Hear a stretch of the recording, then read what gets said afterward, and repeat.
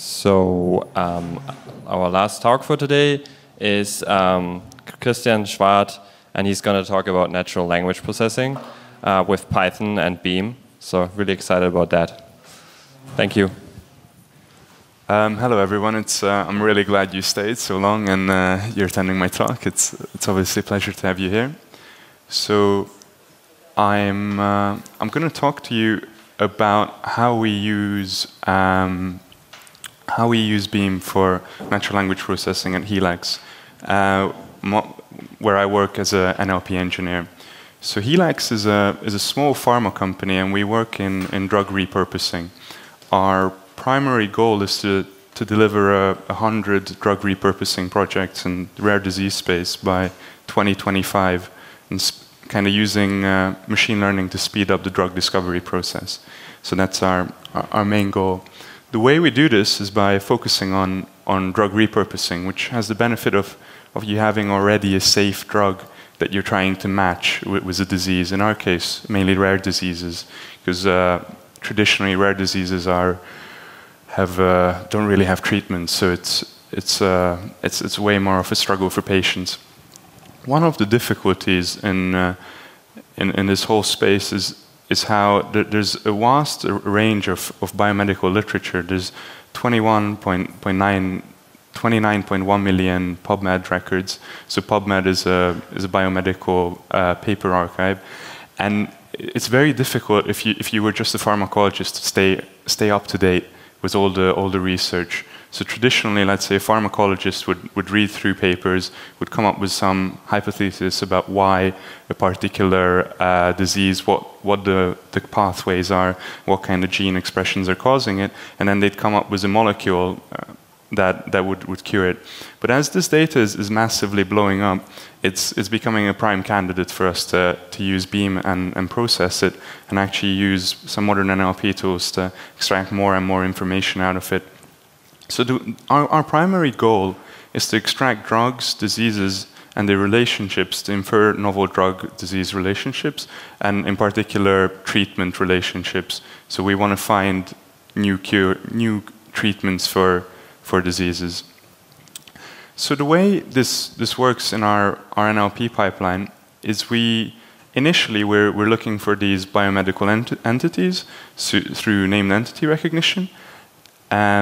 Then the next step is we use a dependency parse to identify the relationships between them, and this way we get some useful candidate triplets.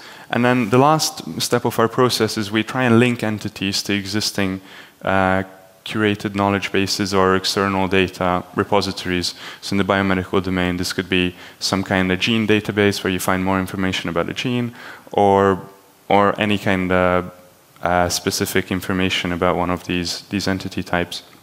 So the way this would work, for example, in the sentence aspirin treats headaches, is we'd just parse these sentences, and then we'll extract these entities. Then the next step would be we'd look at a dependency parse tree. In particular, the way we generate our triples are practically subject-verb-object triples. So this is a quite standard way of potentially doing this. So then we'll be looking for what is the subject-verb-object relationship here. So then aspirin would be the head of this relationship, treats would be the relationship, and headaches would be the tail of the relationship. In some cases, this could be a little bit more complicated if this relationship is a little bit longer. In such a situation, I'll talk about it a bit later, like what you can do, but there's different NLP approaches you can take. And then the last bit of this process, just walking through this aspirin example, is in this case, we find a mesh ID for it, and this is the way we can find all kinds of information about what aspirin is, some more knowledge about this, and this mesh ID might be used in other ontologies as well, so it's quite important for resolving these entities. So then the final step, once we've got these triples, is we build a graph from it. In this case, this is just a tiny graph, but just to give you an idea of what the output is of this process. So if you have this graph, the two main use cases for it are one, if you generate a large enough graph, then you use the relationships within this graph and some inferring different edges to predict potentially new drug candidates. So that would be the way you directly use this. And the other advantage of this is that this graph also has papers on each edges. So this treatment would be mined from a particular PubMed article and so on. So this also helps you in building an evidence chain, in explaining your models. So if you use a different model potentially for predicting your drugs, which you would probably, you might as well, then via generating these type of pathways, you can then have a plausible explanation of why your disease, works the way it does based on medical evidence. So the next bit of the talk, I was thinking about walking you through a Jupyter notebook to kind of give you an idea about how simple this is all with spacy and Beam, because it's really, really simple. And it's probably mainly because the spacy API is a very simple NLP API. So all I'm doing here is I'm importing the NLP model that we use to do all the steps I was talking about, and then I'm just mocking the entity extractor here. So, but this way of using the entity ruler can also give you an idea of what you could do if you'd be doing something quite naive with a vocabulary. So next, just setting up some more setup things, and then as soon as that, you can actually visualize your entities, have a look at what your dependency parse tree is looking like. You've got this subject relation here, this a direct object relationship here that you're looking for, and this can give you a good idea about what's actually happening in your model. So the next thing is we just load up our, we just make a little do-fn. I'm using this kind of lazy initialization with the bundling to load in my model, and then as soon as I'm done with that, I can just start my pipeline, and in this case it just takes these two JSON strings and then it reads them in, hopefully. This takes a bit of time because of the spacy model takes a couple minutes to read in, so hopefully we'll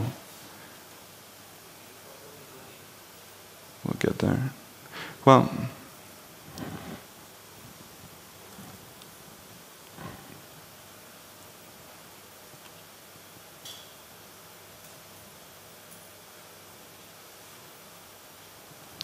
if the demo gods smile on me. Okay, so yeah, it ran. There is also like an interactive Jupyter runner actually that I only realized existed for Beam last night, but sadly it only works in Python 2, and so I was using Python 3 for this Jupyter notebook, and I didn't feel like kind of going back to Python 2. So it's really cool though. It would have showed you a similar thing to the Dataflow UI for how things work. So I think that's quite useful if you use something like tiny Python scripts to test out how your pipelines work. That's probably the way I usually develop these, is write kind of small script and just have a look at how everything is running through it.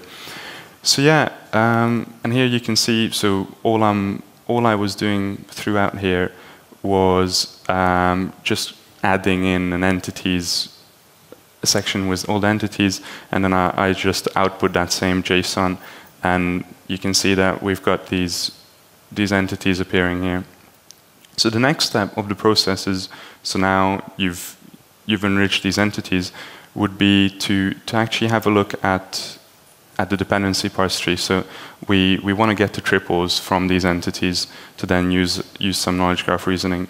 So what's happening here is we're iterating through all the noun chunks in this sentence. So noun chunks are a way to look at noun chunks is they're a noun and all the words describing the noun.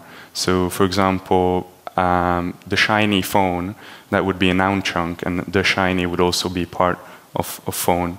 So this is a kind of easier way for you to get, for example, a heart attack as one entity. And this is where we kind of go back to also what could we do potentially with this can help prevent. So without going into too much details, within spacy there's a form of things called spans, and you can merge spans. A span is like an abstraction beyond a token. So it's an abstraction above a token that you can use to kind of fine-grain your representation of tokens, which is quite useful when, again, you're generating these triples, because you'd probably want to have can help prevent as one relationship, or potentially you take prevent. You know, it really depends on your use case, really. So for the next bit, actually, I'll need to run this in this notebook, because if I run the two one after the other, it kind of breaks in my notebook for some reason. I think this is just a bug was running these in a Jupyter notebook, like one after another. So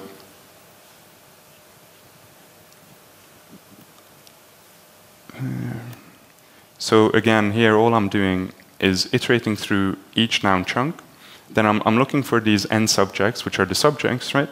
And then I'm looking for something that is connected to a verb, right? So in this case, for example, you can see aspirin is here, and then its head is help.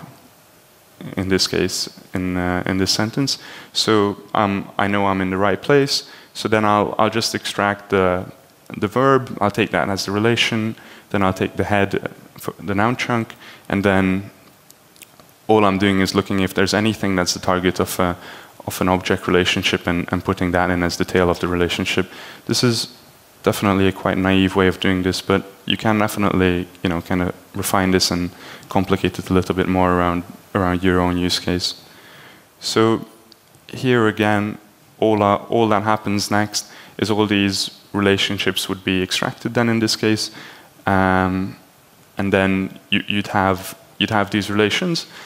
And the next step in your pipeline would be probably reformatting your graph and actually doing some pre-processing, in particular deduplication and probably deduplication and potentially some merging of different relationships. So it works quite nicely because doing all this hard processing through spacy is quite computationally expensive. So when going through these steps, it becomes quite a difficulty that all your processing is happening in these NLP extraction nodes, and afterwards you have these light processing steps which don't really take that much compute. So using Dataflow, we use Dataflow to execute all of this, and it really helps because it scales up and down depending on our needs. So it scales up quite high. We get about 2,000 CPUs to process the 29 million documents when it's peaking, and then once we emitting the different nodes in the graph, obviously our machines are going to be spun down, and we won't need to worry about it, and then we just persist it into BigQuery, so where we then take it for further different nodes and different places. So yeah, the parallelization with Beam is a massive asset in getting through this, and spacy is also a really good tool for doing natural language processing at industrial speed. So spacy is less accurate than some other tools. So in particular, Stanford Core NLP is a little bit better, but it's way faster. So that's some advantages definitely of this approach.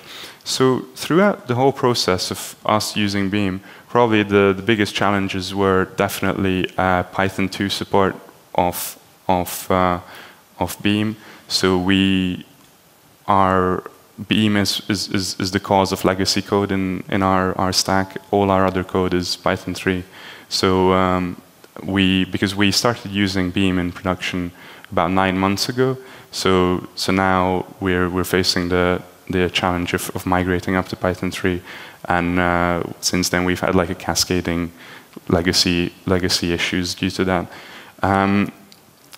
Another issue that I think other people have talked about a lot as well is definitely Unicode support is a lot more painful in Beam. So I think that these two bits were definitely the main pain points for us. At this point in time, we mainly use this whole process in a batch form. At some point, we'd like to potentially stream it, though. In our use case, probably something like something talked in the Franken batch talk would have worked a lot better. So something like Airflow-based periodic batch jobs would probably work better because we don't need all the papers available right now. Even if we have a day delay, that's perfectly fine for us when we're building our graph. So yeah, those were the challenges with Beam probably, and with Dataflow sometimes I think it can be a bit difficult to find error logs, and I think we also kind of struggled in applying some of the things in the documentation, in particular templates. We thought, I don't know, it must be a way simpler, but it was something we didn't really know how to do. But I think Beam is still a quite mature tool at this stage for Python. I would suggest other people who would like to do this type of NLP job to use Beam, because it really allows you to not worry about cluster management if you use it with Dataflow. And with spacy together, you get very strong NLP capabilities out of the box through a very simple Python interface that you can do all your extraction and enrichment of your data and then push it on along to your machine learning models upstream. So I'd say it's a really good stack. If you've got any questions, now's the time to ask them. Thank you for your time. Thank you.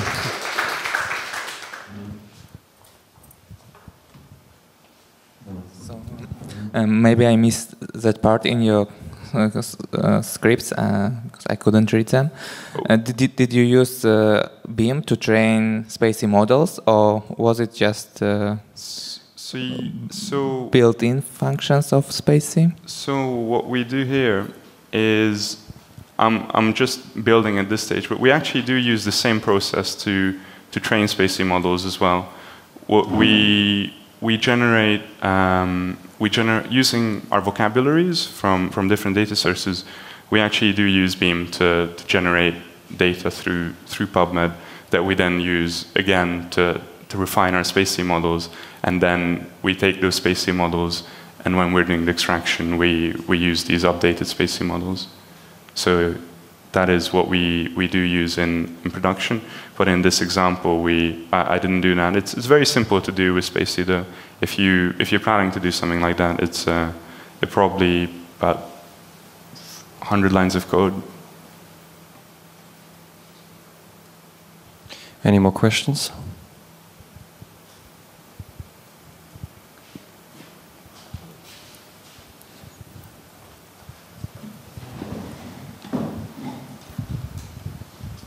Sorry. Oh. Sorry. Thanks for the talk. Very interesting. A question about the knowledge graph. Maybe it's not a core subject, but I was curious. How are you storing that data? Are you maybe using a GraphDB, Neo4j, something like that? Or? So the only reason we use Neo4j is to produce visualizations of our graph, because it doesn't really work very well for other things, for us at least. But it does make like nice visualizations for us, and people are very impressed with the visualizations usually. So so the way we actually store the graph is we just store the relationships in Google buckets actually. That's all we do, and then we take the buckets as the input into our upstream machine learning. So we find this approach works the best for us. I think when we tried doing more complicated things with Neo4j, it just broke. So I think the graph is quite big when you enhance everything.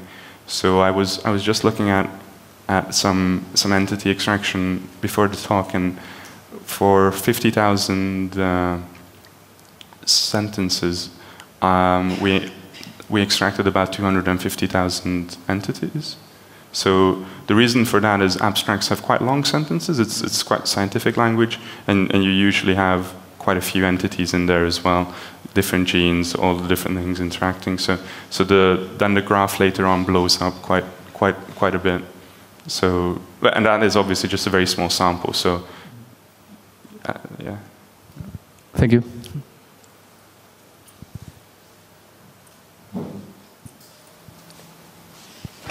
Well, thank you, everyone. All right, that's it. Yeah. Thank you, Christian.